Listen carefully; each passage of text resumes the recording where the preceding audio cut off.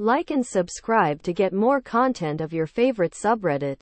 Am I the asshole for sleeping in my daughter's room after my husband told her she couldn't have me at night and telling him off? Our daughter is 5 and she's been having trouble sleeping recently due to nightmares and us moving. She asked her dad if she could have me at night and he said no.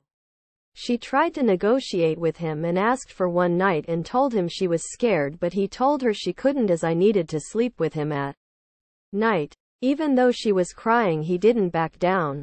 When I asked her what was wrong, she told me he said I couldn't sleep with her even though she was scared, which annoyed me as it isn't his decision and he knows how difficult it's been for her the past week.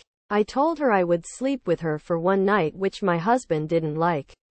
I told him off for saying no to her afterwards, and he's been annoyed at me for sleeping in her room for that one night after he told her no, as he thinks I undermined him. Am I the asshole? Thank you for watching. Don't forget to like and subscribe to get more content of your favorite subreddit.